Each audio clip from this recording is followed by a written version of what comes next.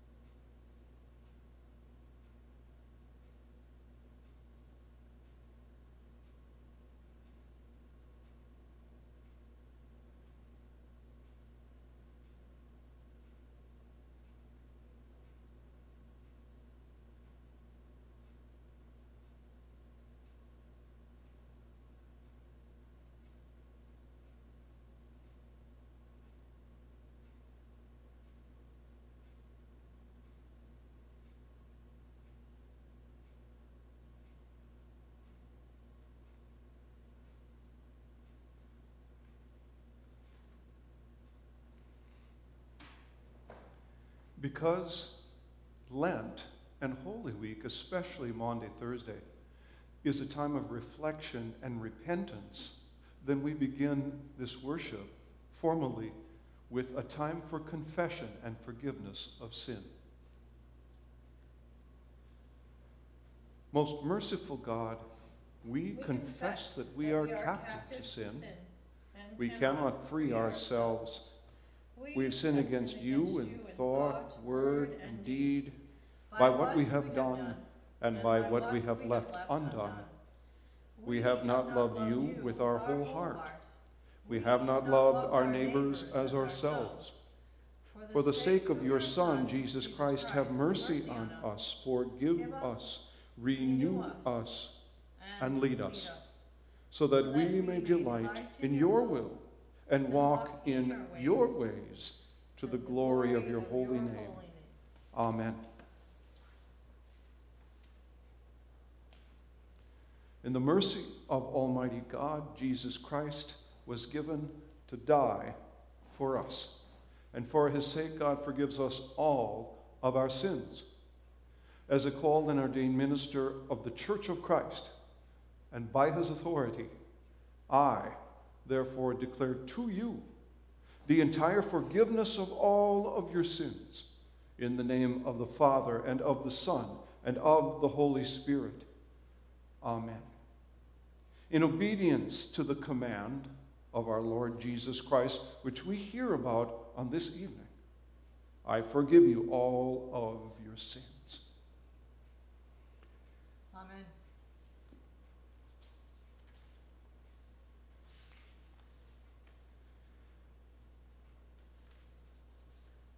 The grace of our Lord Jesus Christ, the love of God, and the communion of the Holy Spirit be with you all and also with you. Let us pray. Holy God, the source of all love, on the night of his betrayal, Jesus gave us a new commandment to love one another as he loves us. Write this commandment in our hearts and give us the will to serve others as he was the servant of all. your Son, Jesus Christ, our Savior and Lord, who lives and reigns with you and the Holy Spirit, one God, now and forever. Amen. Amen. Our first reading on this evening of Maundy Thursday is from the book of Exodus.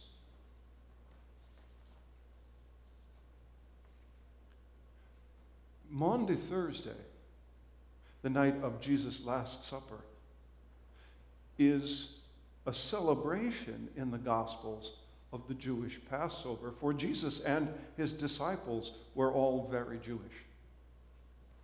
And they gather there on this highest of Jewish holidays to remember what God did for the Hebrews in bringing them out of slavery in the land of Egypt nearly 1,200 years earlier. The Lord said to Moses and Aaron in the land of Egypt, "This month shall be marking for you the beginning of all months. It shall be the first month of the year for you. Tell the whole congregation of Israel that on the 10th of this month they are to take a lamb for each family, a lamb for each household. If a household is too small for a whole lamb, it shall join its closest neighbor in obtaining one. The lamb shall be divided in proportion to the number of people who eat of it. Your lamb shall be without blemish, a year-old male. You may take it from the sheep or from the goats. You shall keep it until the 14th day of this month. And then the whole assembled congregation of Israel shall slaughter it at twilight. They shall take some of the blood and put it on the 2 doorposts and the lintel of the houses in which they eat it. They shall eat the lamb that same night. They shall eat it roasted over the fire with unleavened bread and bitter herbs. Do not eat any of it raw or boiled in water, but roasted over the fire with its head, legs, and inner organs. You shall not let none of it remain. You shall let none of it remain until the morning. Anything that remains until the morning you shall burn. And this is how you shall eat it. Your loins girded, your sandals on your feet, and your staff in your hand. And you shall eat it hurriedly. It is the Passover of the Lord. For I will pass through the land of Egypt that night, and I will strike down every firstborn in the land of Egypt, both human beings and animals. On all the gods of Egypt I will execute judgments. I am the Lord God. And the blood shall be a sign for you on the houses where you live. When I see the blood, I will pass over you, and no plague shall destroy you when I strike the land of Egypt. This shall be a day of remembrance for you. You shall celebrate it as a festival of the Lord. Throughout your generations, you shall observe it as a perpetual ordinance."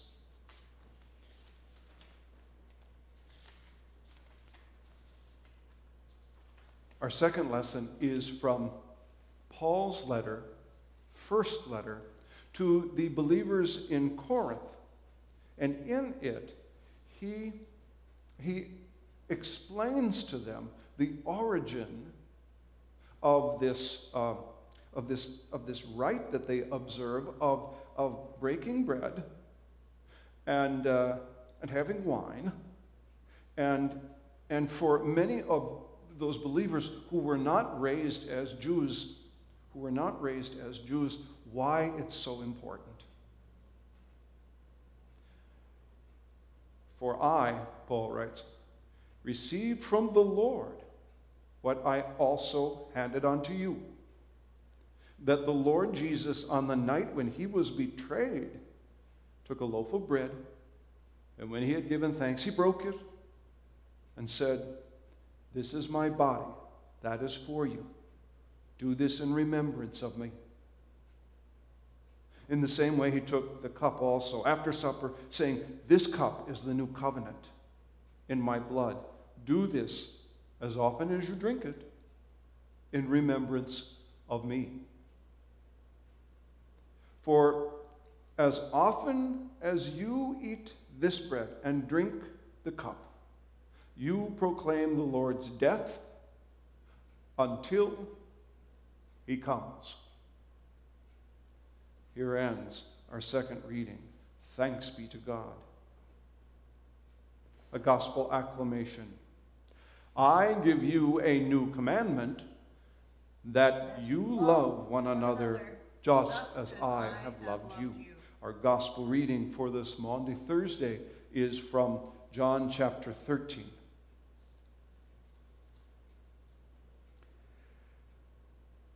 Now, before the festival of the Passover, Jesus knew that his hour had come to depart from this world and go to the Father. Having loved his own who were in the world, he loved them to the end. The devil had already put it into the heart of Judas, son of Simon Iscariot, to betray him. And during supper, Jesus, knowing that the Father had given all things into his hands and that he had come from God and he was going to God, got up from the table. And he took off his outer robe and he tied a towel around himself. Then he poured water into a basin and he began to wash the disciples' feet and to wipe them with the towel that was tied around him. He came to Simon Peter, who said to him, Lord, are you going to wash my feet?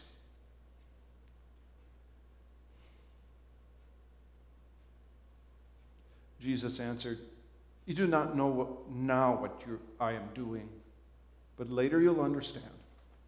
Peter said to him, you will never wash my feet. And Jesus answered, unless I wash you, you have no share in me. Simon Peter said to him, Lord, not my feet only, but also my hands and my head. Jesus said to him, one who has bathed does not need to wash except for the feet, but is entirely clean. And you're clean, though not all of you. For he knew who was to betray him. For this reason he said, not all of you are clean.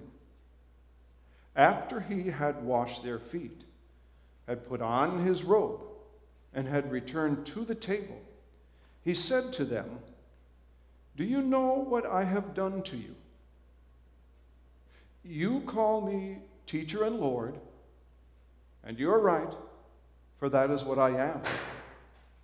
So if I, your Lord and teacher, have washed your feet, you also ought to wash one another's feet. For I have set you an example, that you also should do as I have done to you. Very truly I tell you, servants are not greater than their master, nor messengers greater than the one who sent them. If you know these things, you are blessed if you do them. Now,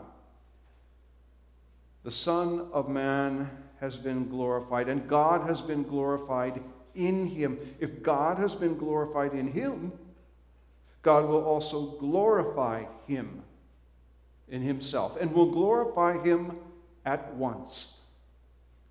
Little children, I am with you only a little longer.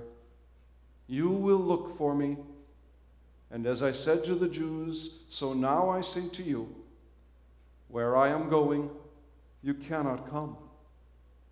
I give you a new commandment, that you love one another. Just as I have loved you, you also should love one another.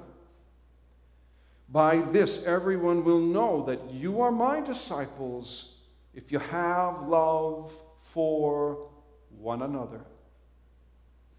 Here ends our gospel reading. Praise to you, O Christ. Let's sing together our hymn, Go to Dark Gethsemane, page 347. hymn number 347.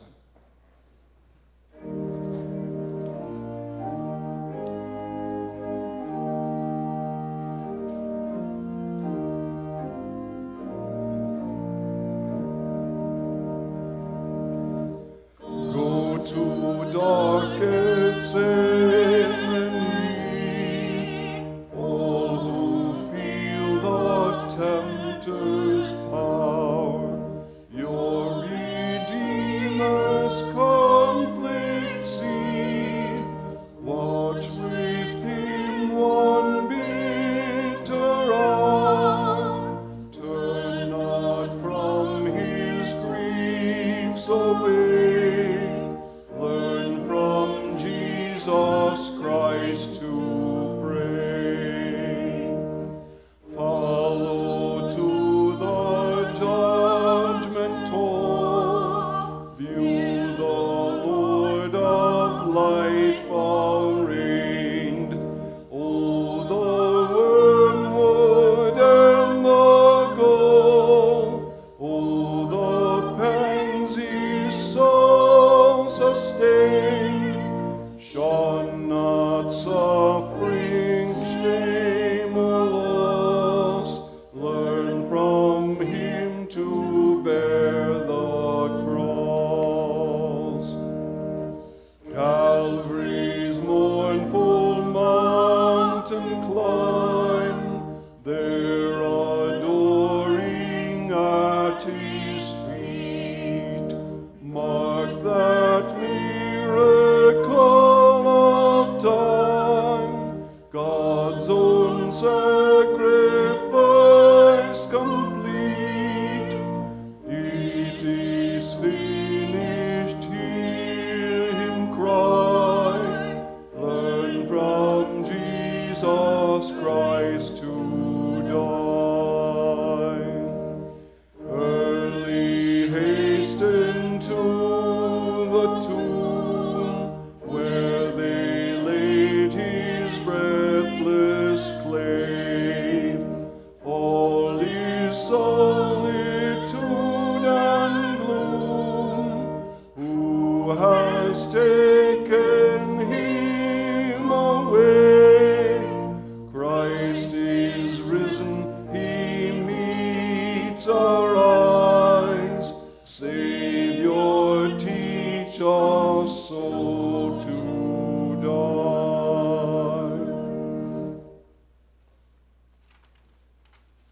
Grace and peace to you from God our Father and from the Lord Jesus on this most unusual of Maundy Thursdays.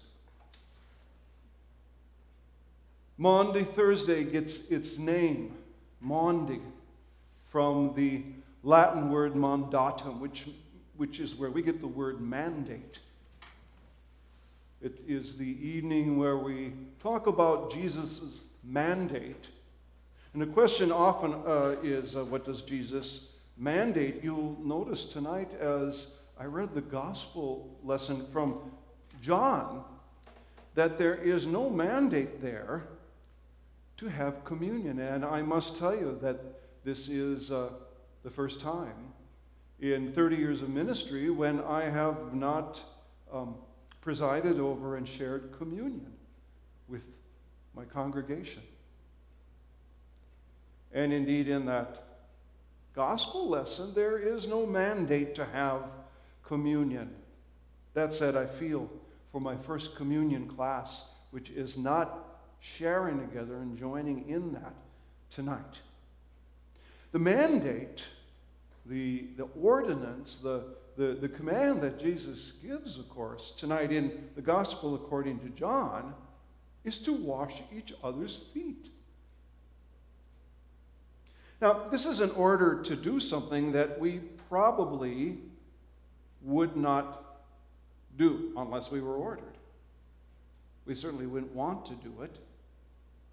In Jesus' time, it was a servant's job. It was sort of one of the least of things, cleaning up after people and washing them. It was to wash the dust and the dirt and whatever else off a person's feet. It was also cleansing and refreshing, but it was a simple piece of labor that was given that did not require a lot of skill, and so it was given to the least of the servants. And it's reasonable to assume in Jesus' time that Jesus and especially Peter and others believed that it was about dirt. Jews were particular and had a way of thinking about purity and that which was no longer pure. It's why they kept separate utensils for cooking some things and not others, why they would eat some things and not others, why there would be separateness in terms socially, and in other times they would not get together with other people.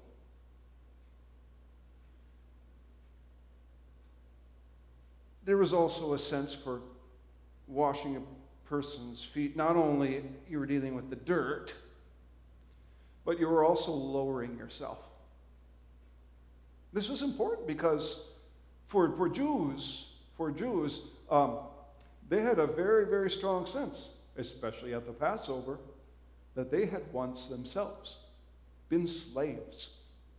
And Moses and God's choice had removed them from slavery and servitude and getting on their knees and washing the feet of others. Of course, some churches still reserve this night for this particular, and they call it a sacrament. On Maundy Thursday, a number of people will come and there will be foot washing, depending on the size of the congregation. It might include everyone. And they treat it as important as Jesus' other commands. It is considered a sacrament. It is considered a mandate that we do this. And this evening, if you've seen the church website, you've seen that we even offered it as a piece of family Sunday school instructional, something that parents and kids can do at home with one another, to use it as an instructional time to remind us that parents and children are, in God's eyes, all children of God, not one above another, and they're both meant to serve one another. Granted, there is a time in the life when the parent serves greatly the child, but it will only be a matter of years until the child then is serving the parent. But what if instead of a basin and a towel, and someone taking off their socks, and we've done that here before, what if we rethink this in a radical way, and instead of talking about this as an evening to be mandated to wash people's feet, we think about it as an evening now to be mandated to wash hands. Have you been told to wash your hands lately? More than once, right? And not just idly. Our people in our family, we are now reminding each other to wash our hands. Now, I remember as a kid, my mother was a very fastidious, that's putting it nicely, extremely fastidious, clean woman. I remember being told, wash your hands before you come to the table. You know, and part of that was get that fuller brush out, the special one, the nail brush out, and go after. I don't want to look underneath your fingernails and see chunks of dirt. And then there was, when you got there was nail inspection. Some of you are old enough to remember in school having to come and wash your hands and make sure, and the teacher would check them. Say, did you actually wash those hands, or did you, as my mother would refer to it, Helen would say, or did you just give them a lick and a promise? Yeah, I did my best. Okay, I'm done. My mom was a neat person, excruciatingly so it seems sometimes. She would have us strip off our filthy, now this is a word we don't use very often, our filthy clothes, and run through the house in our underwear straight to the tub, where we would leave a dirt ring where you could tell exactly where the water line had been at the end of the day. Well, that was then. Now we have to worry about more than dirt, don't we? We worry about germs. We worry about viruses. And we can't all just jump in the same bathtub anymore like back then just to get clean. We have to be separated and very alert. Like the Jews in Jesus and Peter's time who were concerned about purity, we're concerned about germs and infection. Will there be enough hand sanitizer? Will there be enough masks?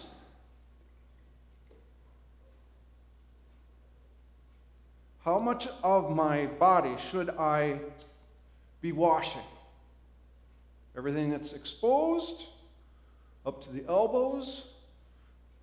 Should I throw in, as Peter says, my hands and my feet and my face? And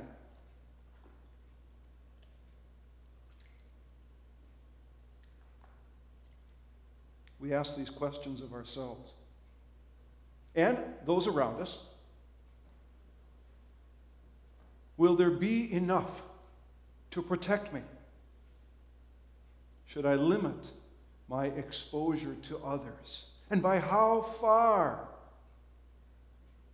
Minnesotans, of course, have no problem negotiating 6 feet of distance from one another. How far? How many? It's difficult. We're living in a time where we are concerned not so much about dirt, but germs and infection.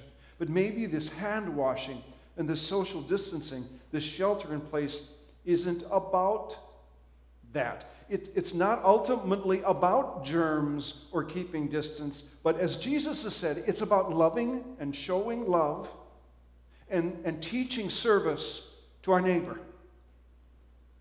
It's not ultimately about germs, but it's about Jesus. It's not ultimately about our social connections, but our social love and service. It's about teaching service. It's about teaching service. This is what Jesus says about teaching service in our lesson tonight. After he'd washed their feet and put on his robe and returned to the table, he said to them, "Do you know what I've done to you? You call me teacher and Lord. And you're right, for that's what I am. So if I, your Lord and teacher, have washed your feet, you also ought to wash one another's feet. For I have set you an example that you should also do as I have done to you."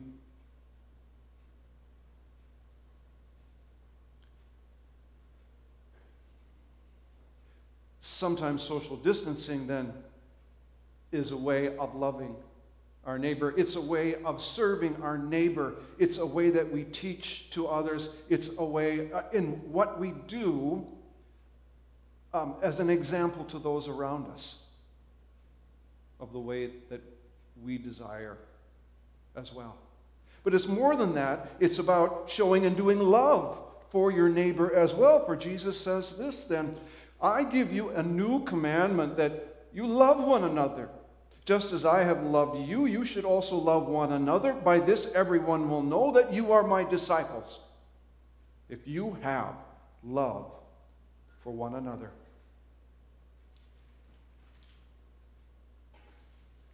You do not need a government order to wash your hands or shelter in place. You need to love your neighbor. This is at the heart of all this. This is, you argue for whatever it may be, and And we don't have all the answers. We readily admit we don't know lots. But we do know what Jesus Christ has asked us to do, which is to look out after one another and motivated not by fear, but by love for one another. Not by rules, but by the simple commandment that we are to love as he loved, and to live as he lived, and to act as he acted, and so set it for an example for everyone else. Your love is to not wash feet, but to do whatever it takes to protect your neighbor. It may mean washing your hands over and over and over and over again. And your service is to not look for germs, for you will have a difficult time seeing them. But look for the people that you see around you, and in them see someone to serve. In them see Jesus Christ bidding you, asking you to serve. As Jesus looked for and laid his life down for us. Our mandate is maybe not so much to wash feet, but our mandate, at least during this time, this special time, in all that we do to protect others, is to love them by doing it. May this strange, singular Maundy Thursday, Good Friday, and Easter be a chance to love those people around you in a new and different way than you have ever done before. But know that it's done as a result of love. However and wherever it takes you. Amen. Let's continue our worship by singing. And if we would join together in the hymn, Were You There, 353, verses 1 and 2.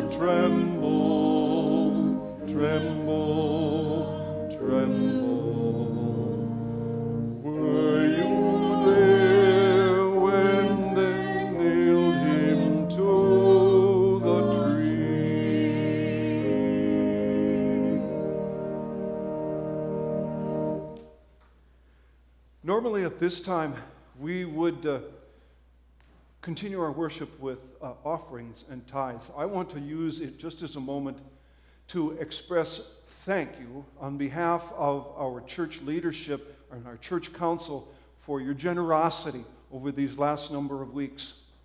There's always a bit of fear, I believe, at church leadership that when we don't have worship, when we don't physically pass those collection plates around, we're all of a sudden going to be left in a lurch. And, that's That is not faith, obviously, but it's being human. And I would like to thank all of the people of this congregation who have been sometimes more faithful than we have in your giving and your tithes and your offerings, and ask you to keep up the good work as we continue into this month and as we move through this great 3 days of Holy Week now. Thank you so much. I have some other announcements I'd like to bring for you. Tomorrow night we will have joint worship here at our church with the United Methodist Church pastor, Mark Ronseth, and I, who regularly visit other places and work together, bringing worship to St. Francis and Appletree Court, and also the St. Catherine's. We go to a number of places. We'll together bring worship here tonight, or rather tomorrow night at 8 p.m., and so we ask that you would join in with our worship at 8 p.m. over cable channel 12. We'll also have worship then on Sunday live at 9 a.m. over cable channel 12. A delayed radio broadcast of this evening's worship, Maundy Thursday, will be presented at 8:30 in the morning over KBMW. We also hope to have a live Facebook stream occurring at 9 a.m. as well over the Breckenridge Lutheran Church Facebook page. Some other announcements that I want to bring to you.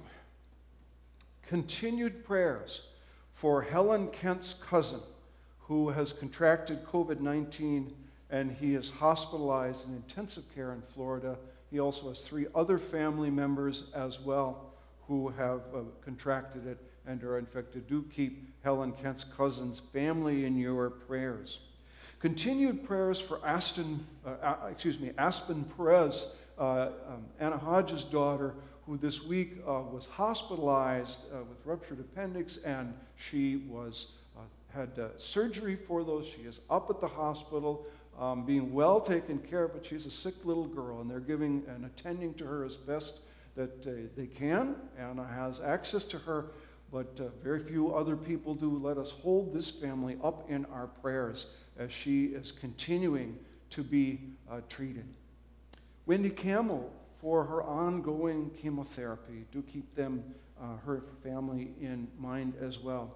For the parents and guardians who are teaching their faith at home with the lessons that we posted for today or tomorrow, and also for all of the First Communion students who would have joined here together tonight with their families and celebrated First Communion, and for whom this has been put off until a later time.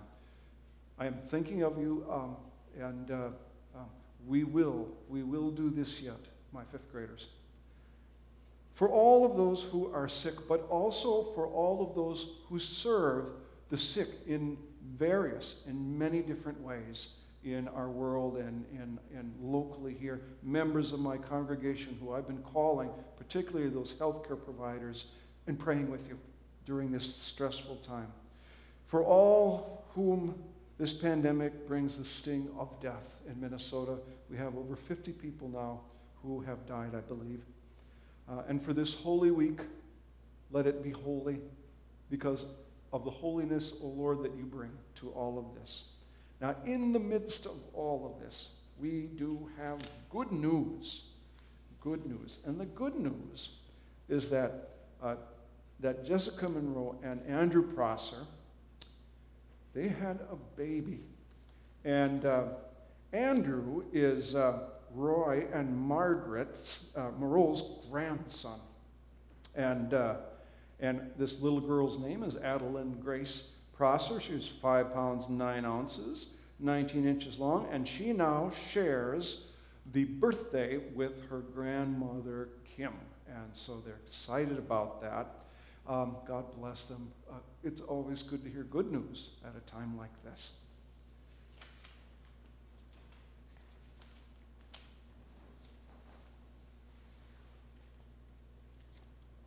Let us pray.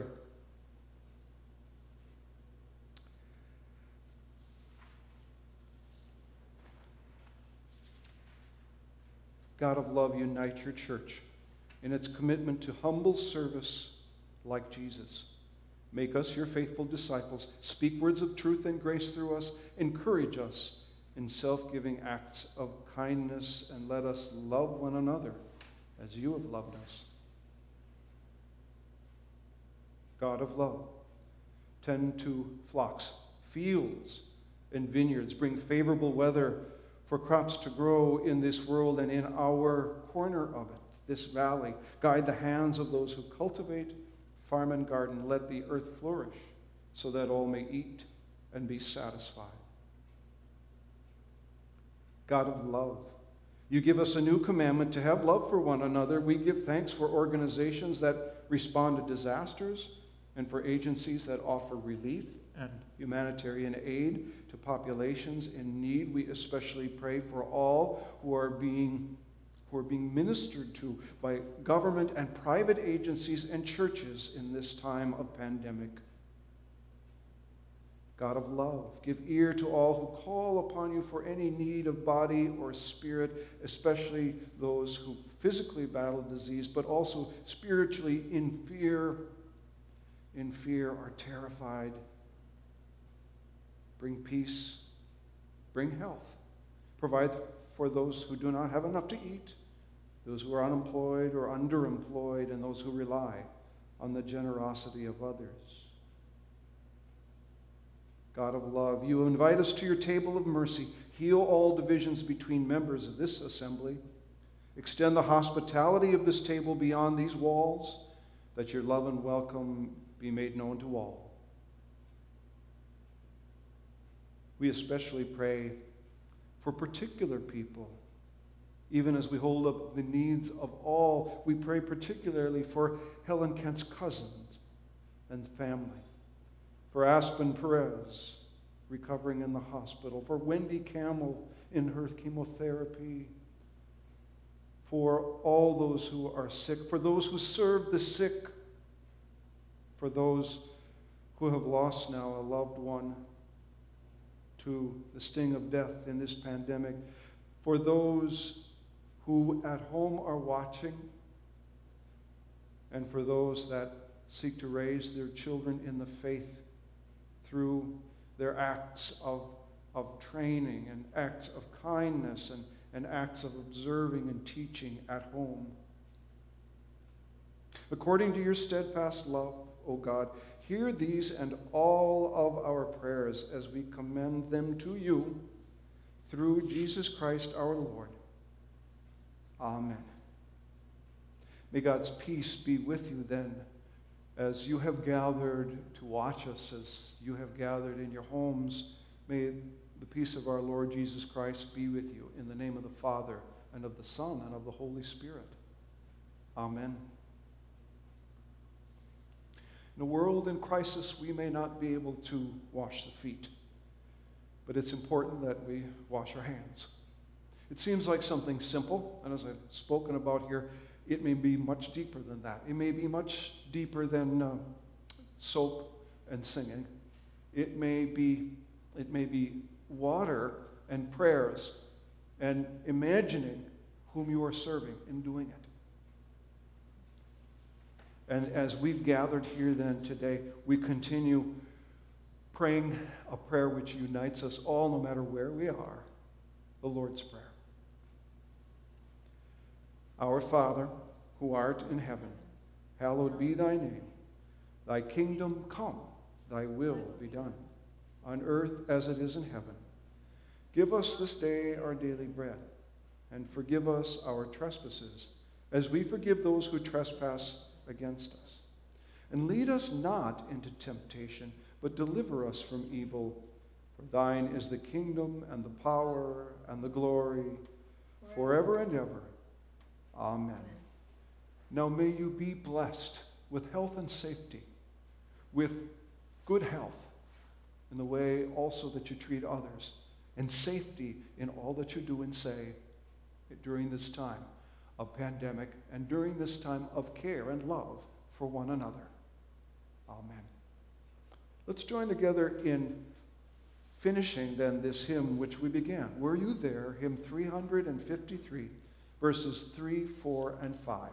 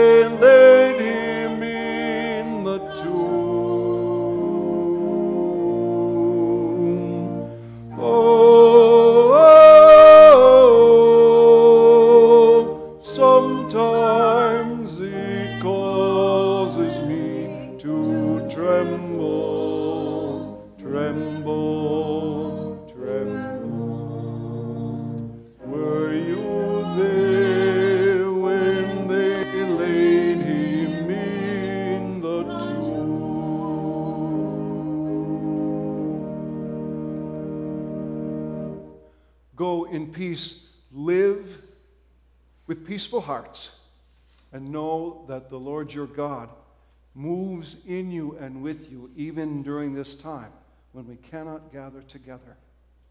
Amen.